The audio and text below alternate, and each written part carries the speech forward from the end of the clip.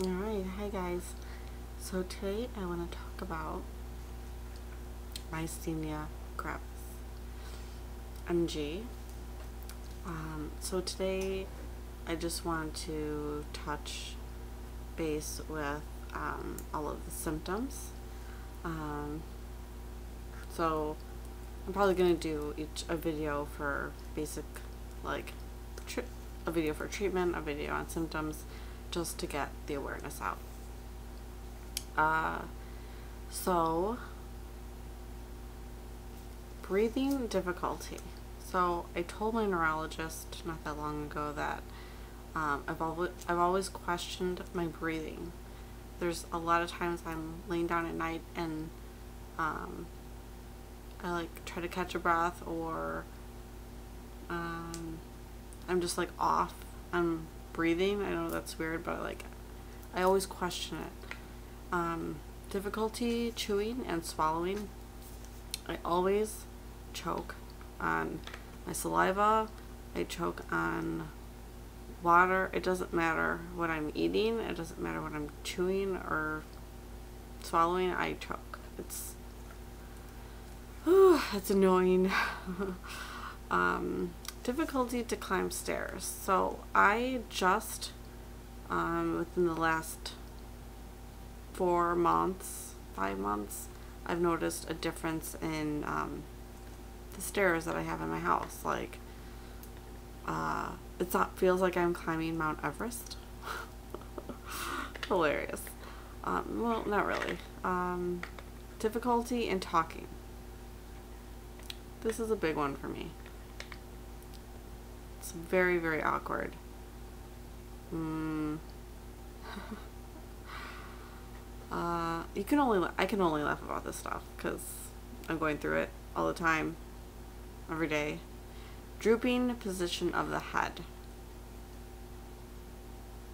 Hey. Yeah, no, it's a lot of times people I've noticed on, I'm on a couple forums on Facebook, and all my MG snowflakes out there are awesome, and we're all like working so hard to get awareness out. And I'm newly diagnosed. I got diagnosed on April 16th of 2015. So I'm also still learning everything, but I'm still trying to get awareness out. But what I was going to say was drooping position of the head. A lot of people, like their neck is bothering them, so they're constantly like holding their head up, and because of that reason. Change in voice. I, for the longest time, have always joked about my voice, and I always say, oh yeah, my manly voice, not realizing that it's MG.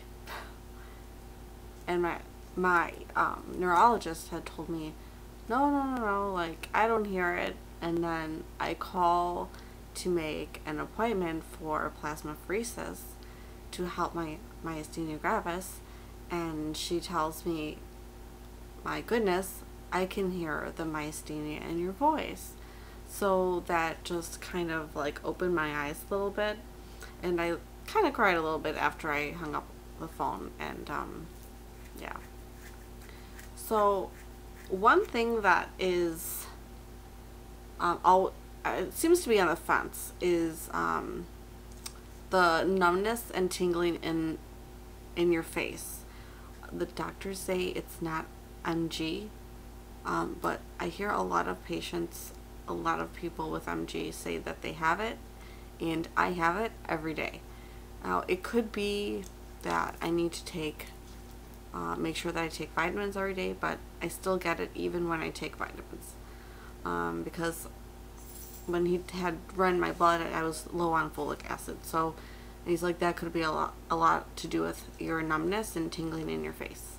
And so, but it's so weird. Fatigue is on the list for sure. Now this is the big kicker. This is how I was diagnosed. Weakness in eye muscles. So that's how I got diagnosed in November of last year. My right eye started to just shut.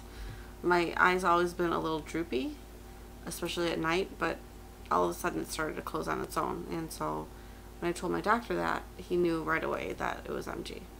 Anyway, so those are the symptoms. There's more than that, but those are the basics. And obviously muscle weakness in arms and legs, and it affects your ability to walk.